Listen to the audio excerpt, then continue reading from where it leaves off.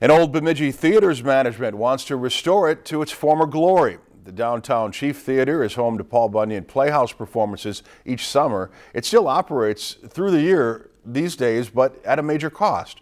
Jackson Bruner has that story tonight.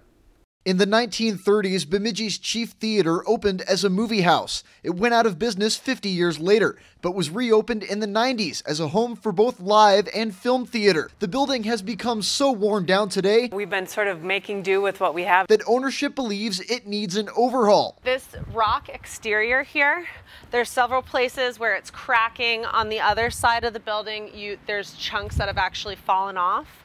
And so what we'd like to do is we're gonna remove all of this old stonework, and underneath is this original limestone exterior. Soon after reopening, the building sustained some fire damage. It disabled the entire lighting section of that reflective space on our marquee, and at that point our neons stopped working on the main part of the sign. Management says the technology they have on the inside is generally outdated. The stage's 20-year-old lighting system needs an upgrade. Something that we're looking into doing is replacing all of this with new modern LED lighting technologies. Our tech booth, which is right up above here,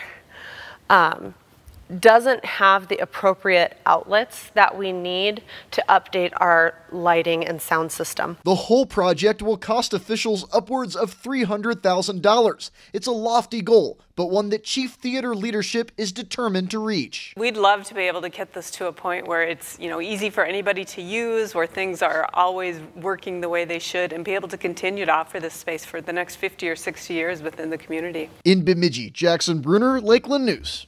The Paul Bunyan Playhouse Board says it will look at grant money and local donations to reach the money it needs. A Friday event at the Chief Theater will screen several movies free of charge to the public, and those interested are asked to reserve tickets at the link on the screen. There's an option to donate, but it is not required.